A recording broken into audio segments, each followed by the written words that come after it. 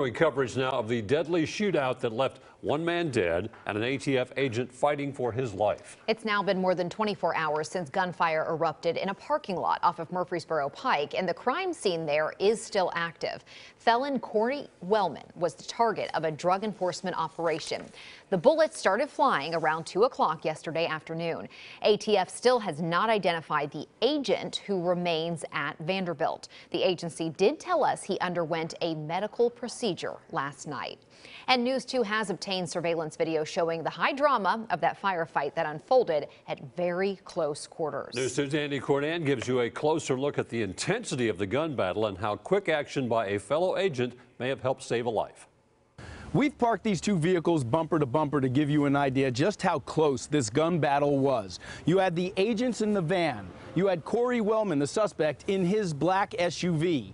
From the driver's seat to the driver's seat, it can't be but 10 feet as bullets are ripping back and forth. The surveillance footage begins around 2:15 Tuesday afternoon. It's business as usual behind the Country Cafe. Suddenly, a silver van filled with ATF agents approaches Corey Wellman's black SUV. Watches the silver van bumps the black SUV. Almost simultaneously, the first shot is fired from inside Wellman's vehicle. In this moment, one of the agents opens the sliding van door. It appears he wants to get out, but there are so many bullets flying that he's forced to remain in the van for more than 10 seconds. What unfolds over the next half a minute is a hail of gunfire that witnesses estimate could be 30 to 40 shots. A woman in the passenger seat of the SUV runs for cover as bullets continue to hit the windshields of both vehicles. Wellman's door also flies open. We've blurred portions of this wider angle to not reveal the agents' identities, given the possibility that some of them may work undercover.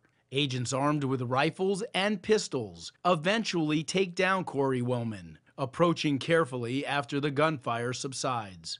By now, the wounded ATF agent is behind the van. Other officers, approximately a dozen, quickly converge on the scene from multiple directions. Three fast-thinking agents waste no time, coming to their fallen comrade's aid. They quickly carry him to an SUV, turning it into a makeshift ambulance, rushing the wounded officer to Vanderbilt University Medical Center. All of this goes down in a short amount of time. Only 1 minute and 45 seconds elapses from the point of the first shot fired until the moments that all officers are able to get the agent en route to the hospital. In Nashville, Andy Cordan, News 2.